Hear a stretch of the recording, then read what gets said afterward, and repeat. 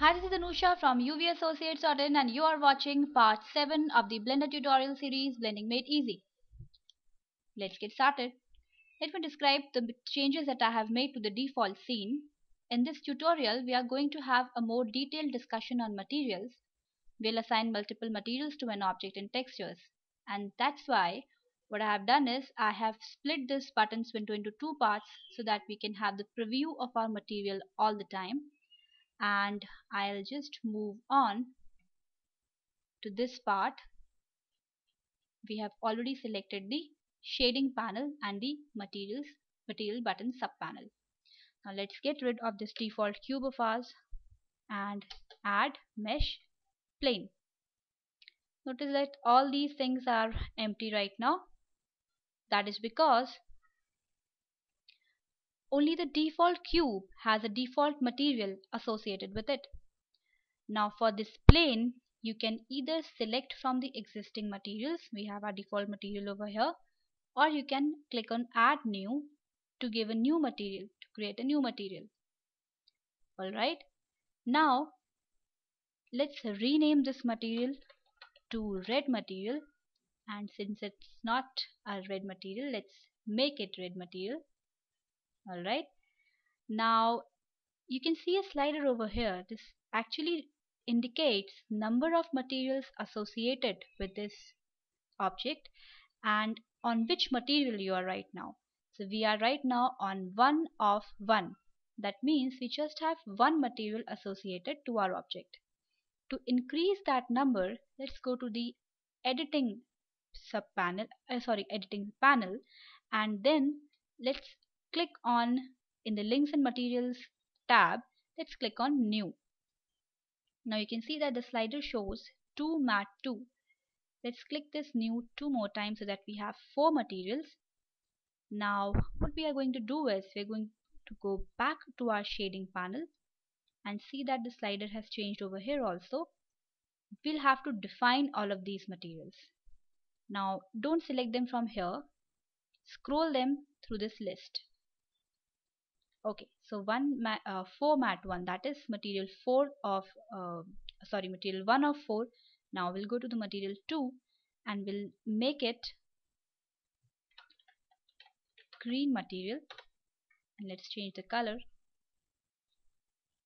Then let's go to third, make it a blue material, change the color, and fourth. Okay, let's take a yellow material this time.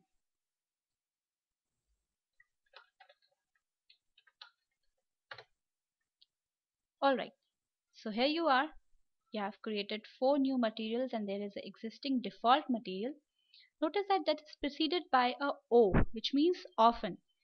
This means that this material does not have any users and it will be deleted as soon as you exit from this project. Be very careful about this.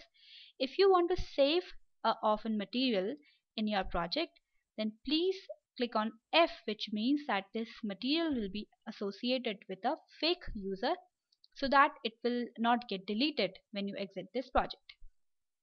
Okay.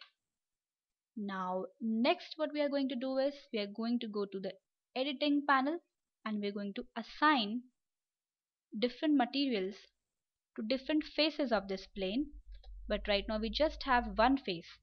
So let's click on W and do a subdivide. Now we have 4 faces. Control tab and click on faces. Now we'll take this face and go to the index 2 and click on assign. Similarly go to the third face, third index, assign, and here fourth index, assign. Now your plane has 4 faces, each with a different color. Okay, remember that these materials that you have taken, the names you have given, all of them are case sensitive. That means a yellow capital MAT is different from yellow small MAT. Okay. Alright, so that's all about assigning multiple materials to an object in this tutorial. Now we'll move on to assigning some textures to these materials.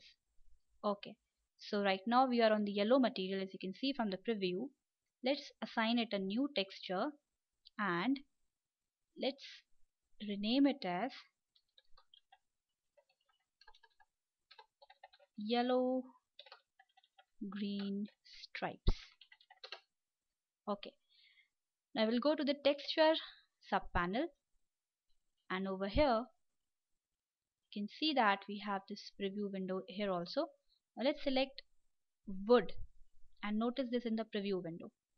This is our texture, but now where this horrific magenta has come from. So let's go back to the material panel, and then let's go to the last, that is a texture tab, and in our map 2 section click on a different color. Let's take this blue, and now let's do a render. So you have this plane over here with 4 different colors assigned to 4 faces, and here you have the stripes, that is a texture assigned to this face. Okay. Similarly, you can assign textures to each of the materials in your object. So that's all for now. This is how to assign different materials with different textures to a single object. Thanks for watching and happy blending.